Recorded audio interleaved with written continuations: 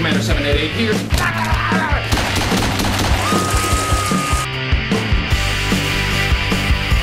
Great action figure. So great. Top tier. Love G.I. Joe. Great! I'm in hell! Slaughterize it! Sarge! Wait a minute. Ready! Ready! Ready. Silent kill.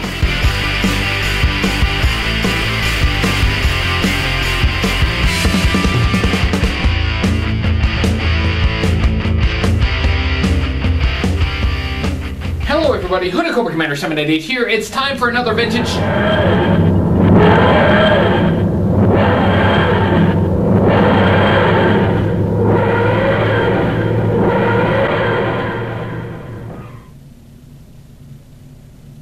Okay, I'll bite.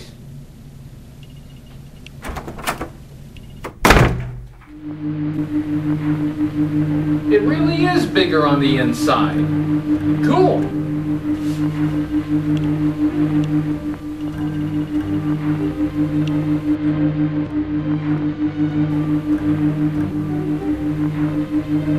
What could possibly go wrong?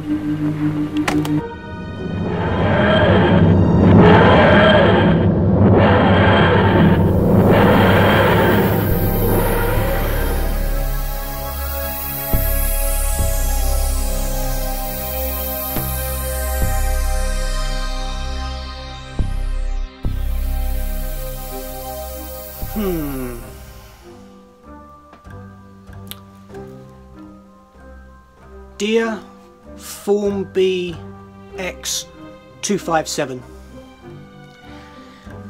you are my all-time favourite classic G.I. Joe online reviewer.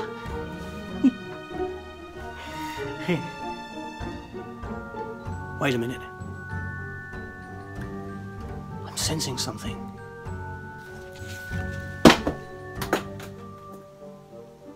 There's a stirring down below. My dimensionally transcendental time trousers are trying to tell me something.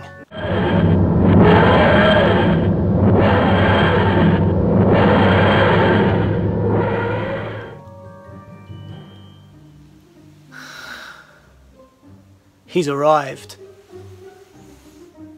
He's arrived.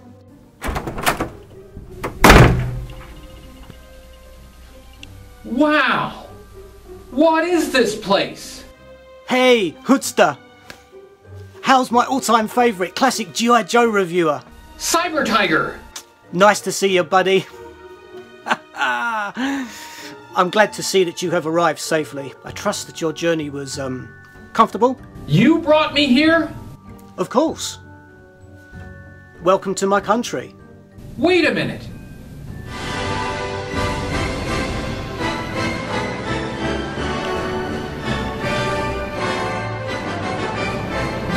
I'm in Ireland.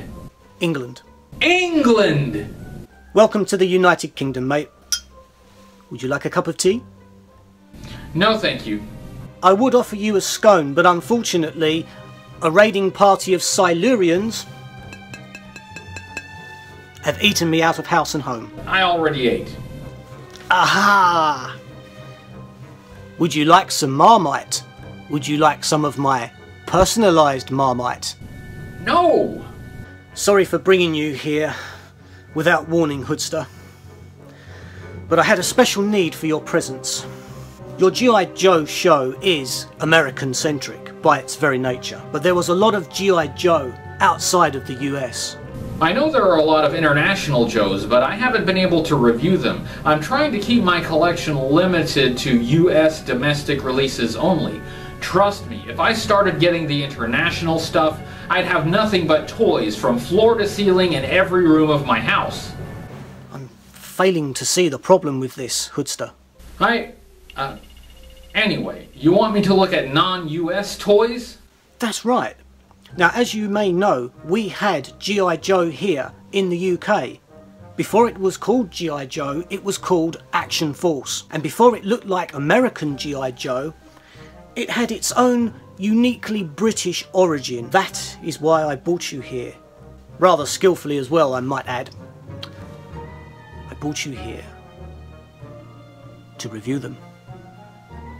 To review the original British Action Force.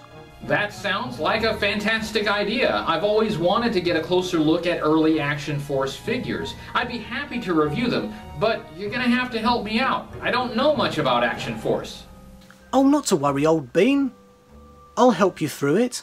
Great, let's get started. HCC788 and Cyber Tiger Retro Showcase and Reviews present Action Force.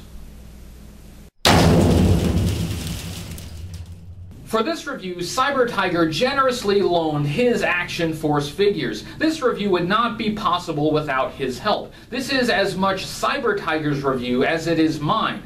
Thank you, Cyber Tiger, for making this review happen. Thanks also to Jim Marshall from bloodforthebaron.com. Blood for the Baron is the primary destination for all Action Force information. It's like the yojo.com for Action Force. The archive is second to none. Jim generously provided images and background material for this review. Thank you, Jim. I was probably one of the few American kids who knew of the existence of Action Force. One of my childhood friends moved to London with his family and lived there for a year. When he returned, we reconnected. We were both G.I. Joe fans, so I asked him if they had G.I. Joe in England. He said they did, but it was called Action Force. I thought it was odd that they changed the name, but otherwise I didn't think anything about it. I didn't hear anything about Action Force again until many years later, as an adult collector of G.I. Joe, I was looking into the international variations. At the first sight of Action Force, that childhood memory came rushing back. This was something I had heard of before. Action Force intrigues me, especially early Action Force, which was wildly different from the G.I. Joe we got in the U.S. Unfortunately, I have chosen to limit my collection to US releases only, so as much as I am drawn to Action Force, I must admire it from afar. The story of Action Force begins, as with all things related to G.I. Joe, in 1964. Hasbro released the first 12-inch tall G.I. Joe figure to the market. The 12-inch articulated soldier dolls, which the company rebranded Action Figures, were a smashing success. In 1965, a British company called Castleloyd negotiated with Hasbro to manufacture G.I. Joe in the UK. The British G.I. Joe would be called Action Man. It would be produced under the banner of Castleloyd's toy division, Palitoy. Early Action Man was very similar to his American counterpart, but Palitoy would add its own innovations in later years. G.I. Joe's lifelike flocked hair and kung fu grip both had British origins. In the 1970s, Action Man followed G.I. Joe's trend away from military realism. In 1974, Action Man got his own version of G.I. Joe's adventure team called the Action Team.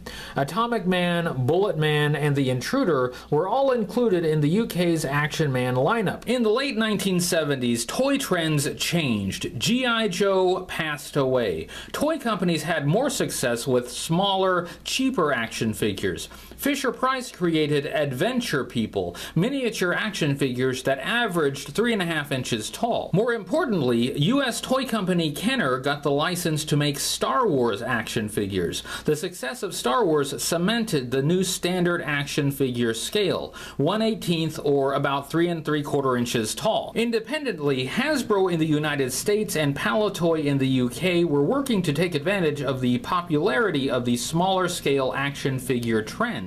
Hasbro launched G.I. Joe, a real American hero, in 1982. That same year, Palitoy introduced a new branch of Action Man, Action Force. At this point, G.I. Joe and Action Force were more dissimilar than they were alike. They both aimed at faux military realism. G.I. Joe figures, though, were highly articulated O-ring figures. Action Force figures had minimal articulation, like their Star Wars cousins. In 1982, 1982, Action Force figures were mostly generic soldiers with different specialties. This is the ground assault figure.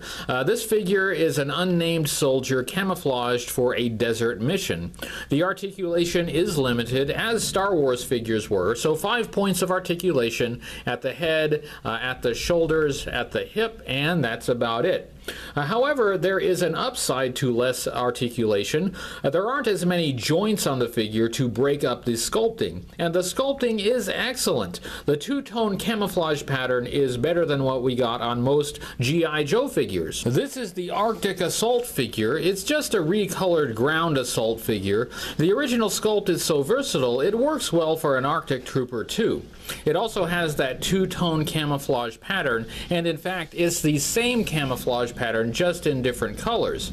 There's no reason to create a new paint mask when you can just reuse the old one. Also from 1982 we have the Mission Pilot. This is the plainest of the examples we have from 1982. There's not much to him, but at least Action Force had a flying vehicle in 1982. In 1982, Action Force had the AF-5 multi-mission vehicle. It was a Land Rover with pop-out wings. The closest G.I. Joe had to a flying vehicle in 1982 was the Jump Jetpack. In 1983, Action Force became more sophisticated. The figure sculpts became more detailed. They started to move away from generic military figures to individual characters within a defined universe. The Action Force team was divided into 4 units. SAS were Special Forces Commandos. In the real world, SAS is the British Special Air Service, a Special Forces unit of the British Army. Z Force were the Marines, and a very popular segment of Action Force. Q Force consisted of naval vessels and aquatic specialists. Space Force is self-explanatory. Like G.I. Joe, there were elements of science fiction in Action Force early on. Not surprising considering the popularity of Star Wars toys at the time. This is the Z Force Infantryman. Look at how well detailed this figure is. That all-over camouflage paint job is beautiful. It has Z Force logos on the arms. They're kind of hard to see there. He has a sophisticated backpack with actual straps that wrap around the figure. G.I. Joe didn't have that.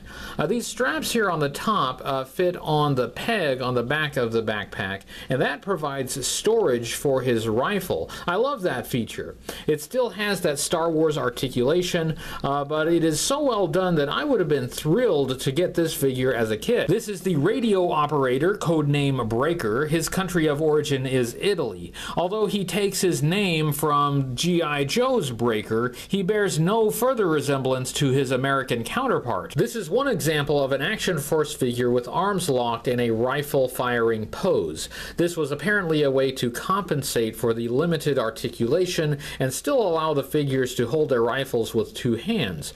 This is an unfortunate choice, though. If there's any strike I would make on these early Action Force figures, it would be the permanently posed arms. Breaker has an even more sophisticated backpack than the infantryman. It has straps that wrap around the figure, it has an antenna, and it has a headset attached, and the headset can clip on to the side of the backpack. Breaker has a removable hat. That's a really nice feature, and it fits well. And of course you can put the headset on the figure. This is a remarkably well done figure, despite the fact that it has its arms frozen in this rifle firing pose. Of course, that's not my kind of thing, but the rest of the figure and accessories are excellent. This is the Sapper, codename Tracker. His country of origin is Spain. This is another one of those shooting posed figures, but despite that knock against it, it is a gorgeous figure. He has crisscross bandoliers with red grenades. He has camouflage trousers. Some of these Action Force figures had pouches that were sculpted on their legs that extended up to their belt, and this was a nice way to give the figure a geared up, heavily equipped look without adding additional accessories. It allowed Action Force figures to have bigger pouches than could be sculpted on the waist pieces of G.I. Joe figures. The downside is they would interfere with arm movement. Tracker has a black knit hat, which is beautifully sculpted. It looks like he's ready to do combat in a cold environment. This is the Z Force Captain, codename Skip. His country of origin is Scotland. England. There's something about this figure that exudes leadership. He's actually a recolored version of the 1982 British Marine figure, but the camouflage pattern and the red beret make all the difference. He has those unfortunate posed arms, and he has the Action Force pouches on the legs. He has a sculpted pack on the back in lieu of a backpack. I have to say, I love the camouflage. I always wish we got more camouflage in G.I. Joe. Action Force has plenty of it. Now we have the Z Force Commander. This is the second version of the Commander, codename Eagle. This figure was available as a mail-away offer. It is a very plain figure, but this character's fate was dark and tragic. By 1983, the days of plain, nameless army men were going away. In the 80s, toy properties needed universes in which to exist. Kids wanted characters they could relate to, storylines they could follow, and villains to fight. G.I. Joe had Cobra. Action Force had the Red Shadows. The leader of the Red Shadows was Baron Ironblood. Baron Ironblood is depicted as a mysterious and charismatic leader wearing a Ned Kelly-style helmet. Baron Ironblood was evil personified. He was every bit as evil as Cobra Commander. In fact, in the Action Force universe, he became Cobra Commander. More on that later. Behind the mask, the Baron is a suavely handsome gentleman. He is intelligent but ruthless, a psychotic supremacist. He wanted every free nation to fall under his thrall. He is fashioned in the style of early 20th century fascist dictators. The Baron Ironblood figure itself is somewhat plain. This one does not have his black helmet. There is something sinister about his bare face. The sculpt on the figure has his head tilted slightly downward. When turned to the side, his head nods forward at a slight angle. He seems to be staring you down with his chilling gaze. His skull and crossbones emblem may not be as sophisticated as Cobra's emblem, but it gets the point across. Where this man goes, death follows. The Red Jackal was Ironblood's weapon supplier and munitioner. Even Ironblood had no idea as to his real identity, as Jackal wore a beryllium steel mask at all times. Joe fans will recognize Red Jackal as Destro. This is the Red Shadow Trooper. These were the foot soldiers of the Red Shadows. Like the Cobra Blue shirts, they were nameless, faceless fanatics. Their uniforms were directly inspired by the Nazi SS. Their helmets are copies of SS helmets with added face masks. The shape of the head doesn't look quite human. With the electronics on the back of the helmet, it would be easy to mistake these guys for robots. He had a black version of Zap's bazooka. This is Red Vulture. He is a slightly elevated Red Shadows trooper and the driver of the Shadow Tracked vehicle. He is virtually identical to the original Red Shadows trooper, except for the black gloves. Joe fans will find this figure very interesting. This is Red Laser. He was the operator of the Laser Exterminator, a red version of the 1983 G.I. Joe HAL heavy artillery laser. So he had Grand Slam's job. This figure may be the most striking of all the figures we've looked at so far. American G.I. Joe fans will recognize this figure instantly. Red Laser uses the exact same mold as Cobra Commander version 1.5. He is molded in red plastic with black highlights. He has a Red Shadows paint job. With the skull and crossbones on the helmet and the slotted visor, they were obviously trying to approximate the look of the original Red Shadows trooper. Red Laser was a portent of things to come. It was a transition from the Star Wars-style early Action Force figures to later American-style O-ring G.I. Joe figures. We've saved the best, or the worst, depending on your point of view, for last. Does this figure look familiar?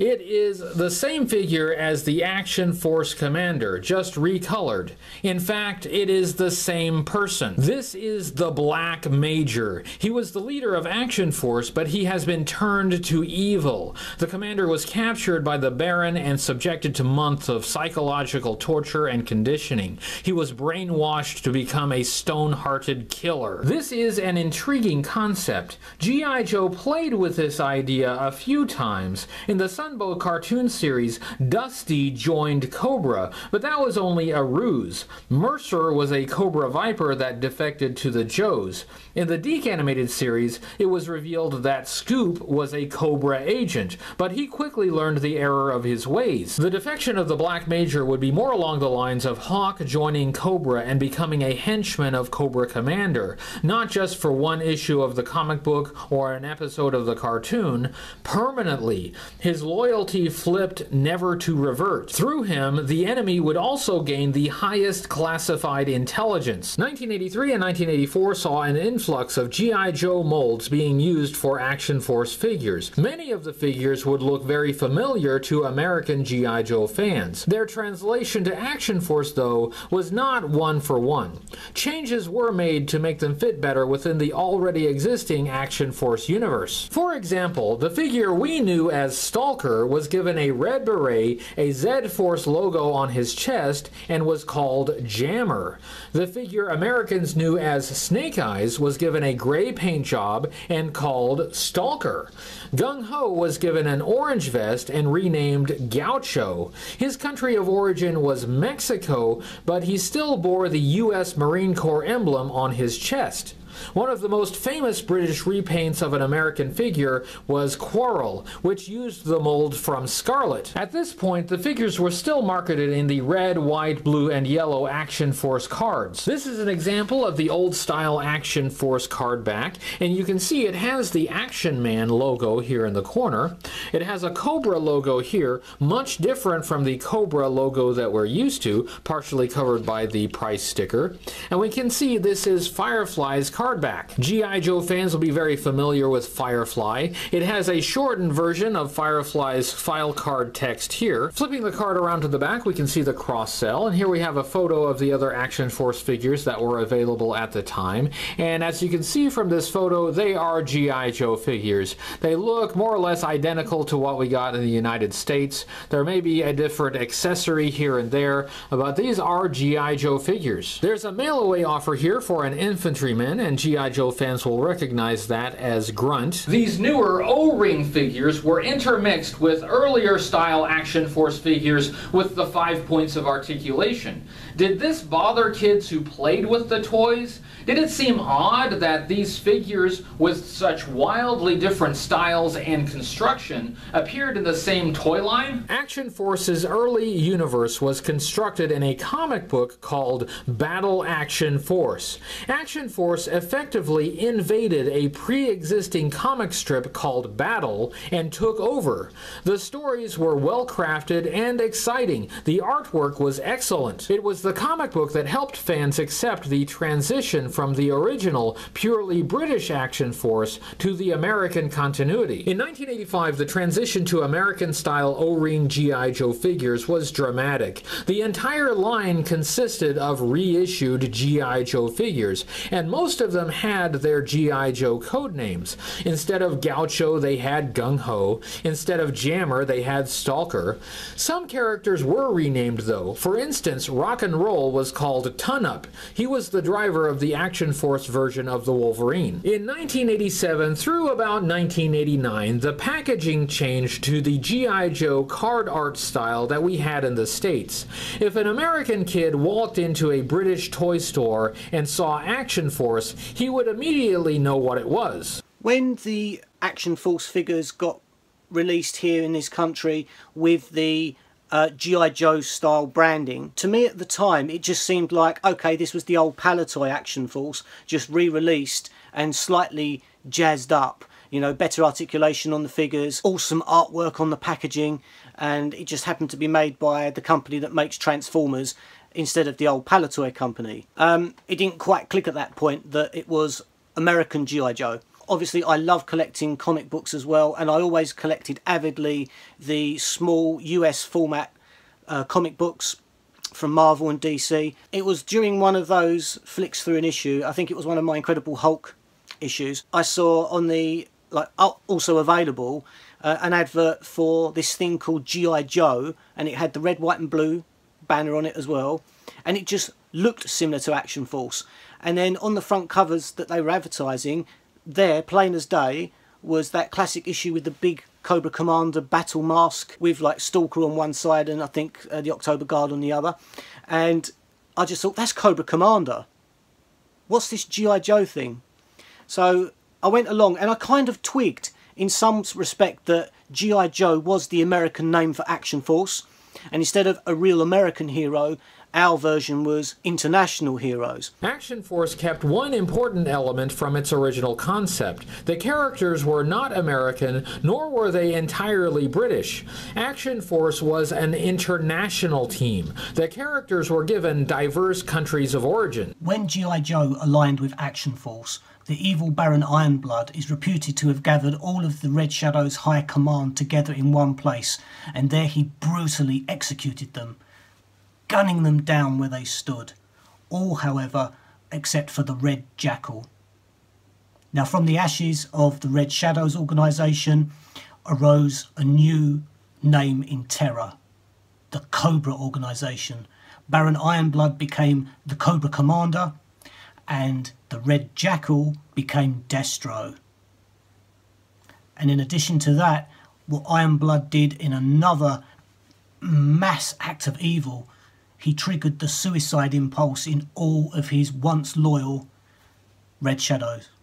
All of the Red Shadow troopers simply dropped wherever they were across the globe, and thus made way for the Cobra Blue Shirt army that we all know and love. The comic book had to make a transition too. Marvel published a magazine-sized Action Force comic book with new stories centered around the important G.I. Joe characters.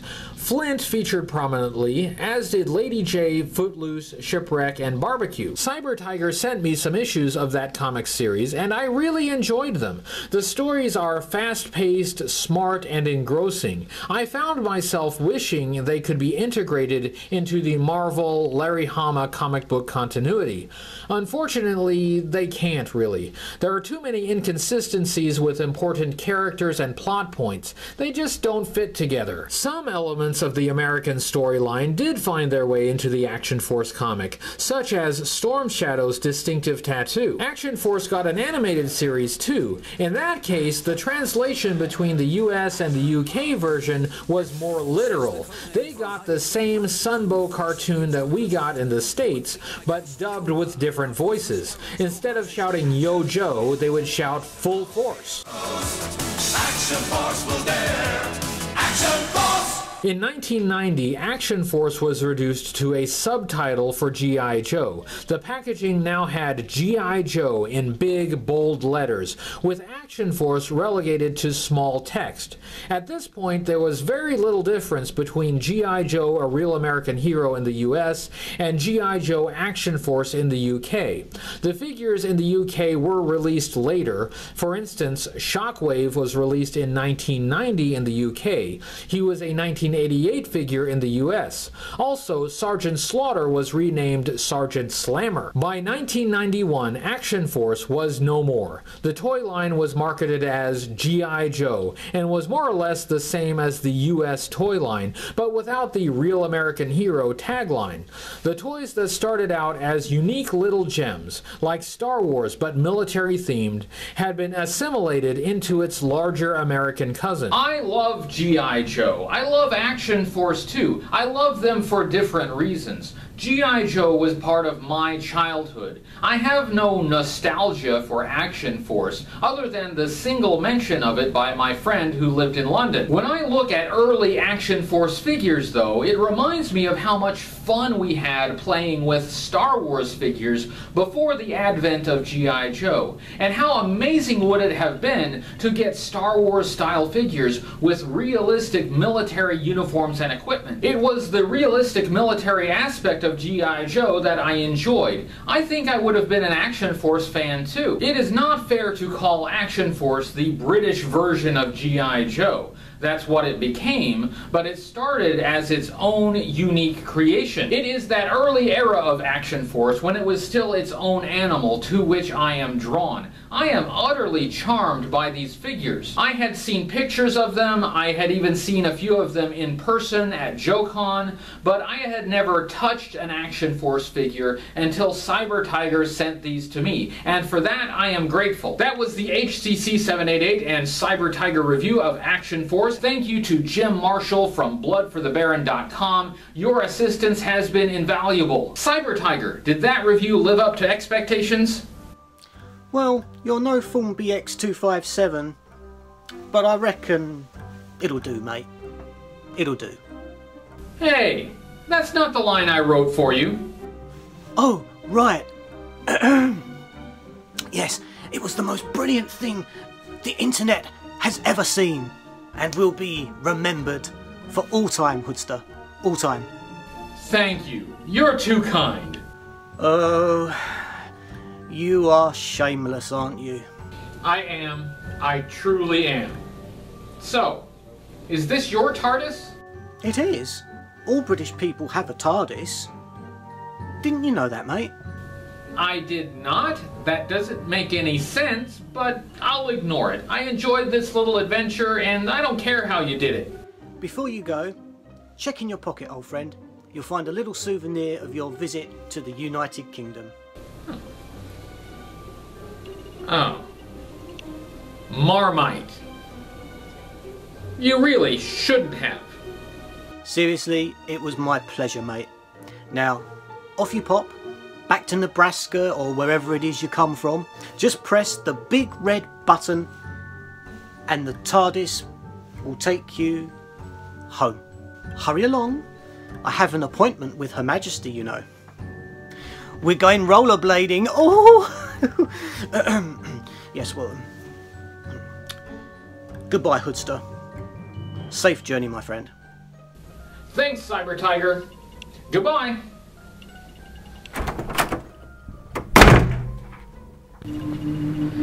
Goodbye, England. I hope to return soon.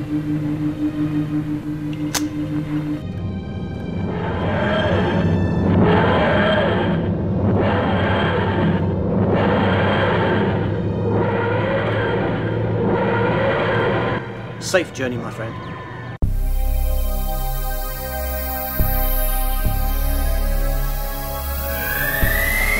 What's that? Something's gone wrong. Oh no!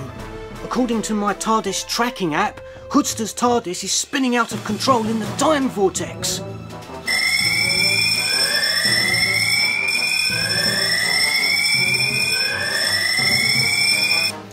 Thundering Y-fronts!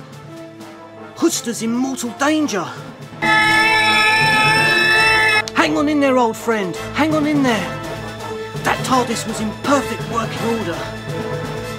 This could only have happened if someone has deliberately interfered with the TARDIS. It's sabotage, but who would do such an evil thing to such a beloved online reviewer? My best friend's in terrible danger.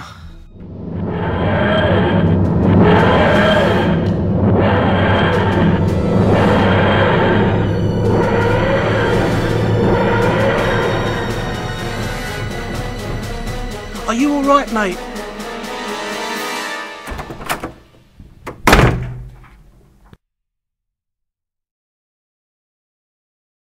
You've got to be kidding!